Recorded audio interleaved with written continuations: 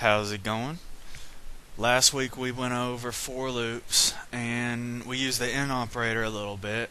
So this week we're going to be going a little bit more over the in operator, and we're going to be getting into the len function, which is the length.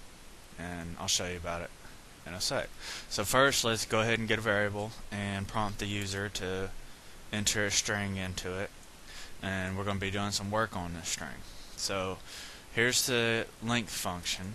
As you can see, you type in the string here and then use the length function inside of parentheses, and then you type the variable inside of it, and that's going to print out the length of whatever string the user types in. So secondly, let's put a prompt, well, not a prompt, but let's go ahead and print out this because it's going to tie in with what we're going to do next. So here we go. We're going to use the if statement and the in operator in conjunction to find out if John is in the variable the string. And if it is, then we want to print out in the string. And it's going to tie in with this, and it's going to say the word John is in the string. And then secondly, or thirdly, whatever, I've done lost count now, we're going to put a catch-all on there in case that it's not in the string. So of course else catches everything that the if statement doesn't catch, if you remember from the earlier tutorials. And if it's not in there, that's going to print out not in the string. And now let's go ahead and put our closer here.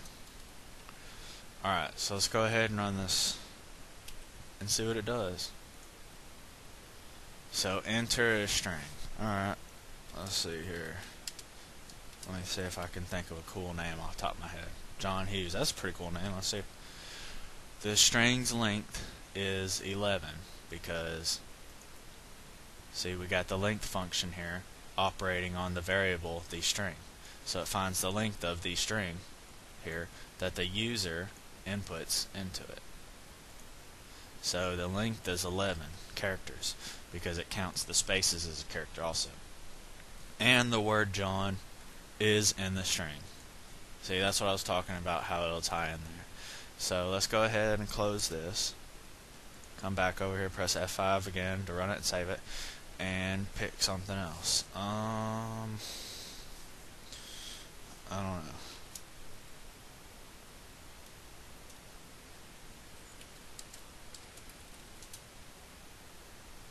The length is still 11, but the word John's not in it. So of course it's not a very cool name. Not near as cool as the first one. So there you have it. I just want to show y'all a little bit more on the end how this means that it's looking in this variable here. So mostly use that with the if statement, and you can find out different things. You don't just have to iterate through something, you can look for stuff inside of your variable. So go ahead and end the tutorial there, guys. The next tutorial is going to be over indexing, and you're going to find out a little bit more about why I do this right here. So I look forward to next week's tutorial. I hope you guys do too. I'll see you then.